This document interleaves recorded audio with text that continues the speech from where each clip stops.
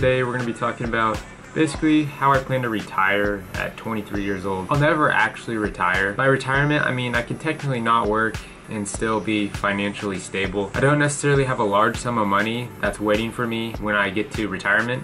It's more I have assets that are going to pay me each month that cover my expenses. So for example, my biggest thing is real estate. A lot of my money now goes into real estate, and real estate is going to be the main thing that kind of gets me into retirement. It can be different for everyone. Some people like stocks, some people like real estate, some people like gold or maybe antique. It's really just up to the person, but for me, I chose real estate. Real estate is pretty much a type of passive income. You do have to put in some work every single month just to kind of manage your properties. Where I live, you don't necessarily need a whole lot of money. This isn't like Los Angeles or New York. You could really get away with around $25,000 a year. And that's kind of my goal by the time I'm 23, is to have around $25,000 coming in every year through real estate. I'm typically a person that doesn't spend a whole lot of money every month, so it's not a huge deal for me to live off that. Plus, keep in mind that I don't pay for my housing. Due to me being into real estate, I choose to house hack, which means I basically live for free and make a little bit of money on top of it just for owning the house instead of renting it.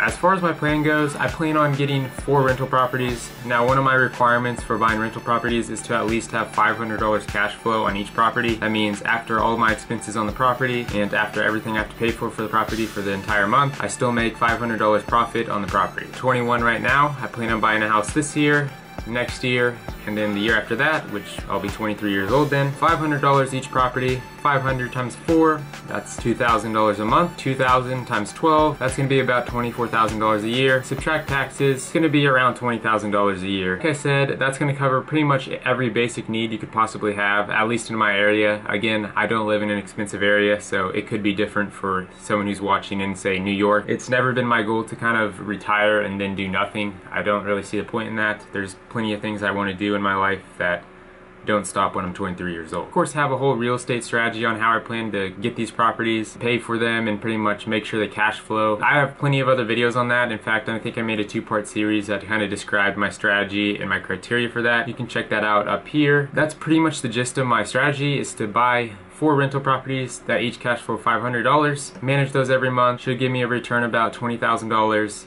every year after taxes. You can depreciate your property against your rental income, which in turn saves you on taxes. I know a lot of people think you have to have some large amount of money to actually retire, but really all it comes down to is how much you spend a month and how much you make a month. Really that easy to retire. If you can build up enough assets to cover your monthly expenses, I say that's considered retirement. This doesn't mean that you have to stop working. This means you can pretty much just focus on what you're passionate about, what you really want to work on. You'll probably find out that if you focus on that, you'll end up making more money than you probably did before. I hope this video kind of opened your eyes to the possibilities of retiring early. Got some ideas going in your own head for how you may want to choose to do so, and I'll see you guys in the next one.